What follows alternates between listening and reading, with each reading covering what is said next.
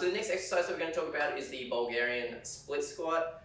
The setup for this one is you'll have one foot just out in front of you on the ground, and then you'll have your trail foot just positioned on your seat or whatever you're using behind you as your support.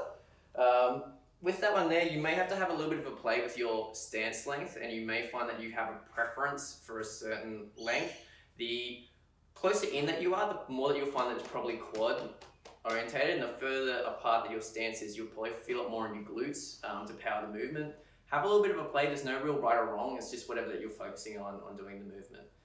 At the start, to get used to this movement, you'll probably want to do it with a support. I've got this weird hairbrush here that I'm going to use as my support. So I would suggest putting it on the side that your trail leg is on. If you have it out here with your stance leg, you'll probably find that you'll want to lean over to it and actually be instilling probably a bad habit that you can't progress off having support. So put it on the side that your trail leg is on, find a good stance length. I'd probably suggest going a little bit longer than you think would be appropriate, but have a play with it and see what works. From there, we think about our body traveling straight down, and then we come back up.